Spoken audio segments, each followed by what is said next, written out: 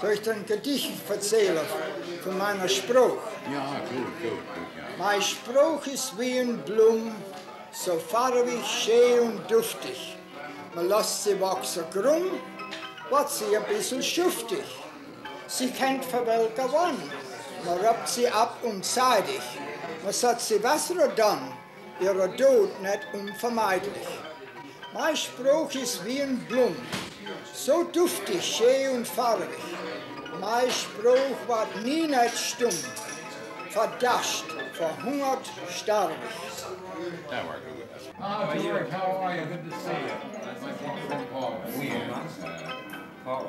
Mein Name ist Georg. Von Deutschland? Von Deutschland. Du sprichst auch Deutsch? Ja, ich kann besser Pennsylvania Deutsch schwätzen wie Englisch. Schwätzest.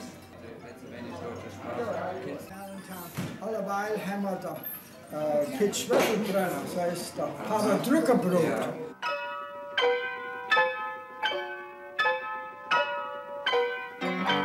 Weiß nicht, was die Ursache ist, weiß nicht, worum ich's tu. Und jedes Jahr mach ich der Weg der alter Heimat zu. Hab weiters nix zu suchen dat, keine Erbschaft und kein Geld. Und doch treibt mich das Heimgefühl so stark wie alle Welt. Nord stad ich ever ab und geh, wie aber schon gemeldet.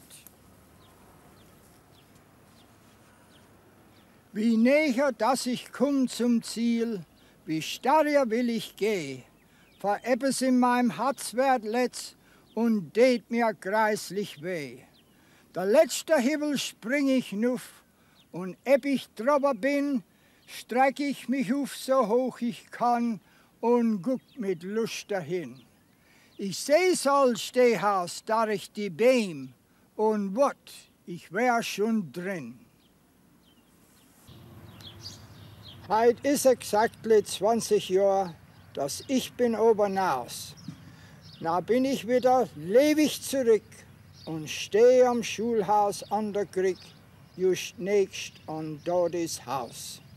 Ich bin draus rum in aller Eck, man macht's ja ever so, hab aber noch in keiner Stadt auf einmal so viel Fried gehabt, wie in dem Schulhaus do. Ja, alles das ist noch wie's war, wie ich noch war ein Bu. Doch allerdings sind nicht mehr so, für alles tut sich andere do, wie ich mich ändere du. Once upon a midnight dreary, while I pondered, weak and weary. Es war Mitternacht und schaurig, ich war schläfrig, müd und traurig. Over many a quaint and curious volume of forgotten lore. Ich war viel so alter Bücher, voll so ganz vergessener Leer. While I nodded, nearly napping, suddenly there came a tapping. Und ich hab so halber geschlummert, hat's auf einmal so gebummert. As if someone gently rapping at my chamber door. So wie's macht, wenn's bissel dunnert, dass es rappelt an der Tür. 'Tis some visitor, I muttered, tapping at my chamber door. Only this and nothing more. Es ist ein Besucher, so ich zu mir selber, glaubt an meiner Dir. Das allein ist, was ich hör.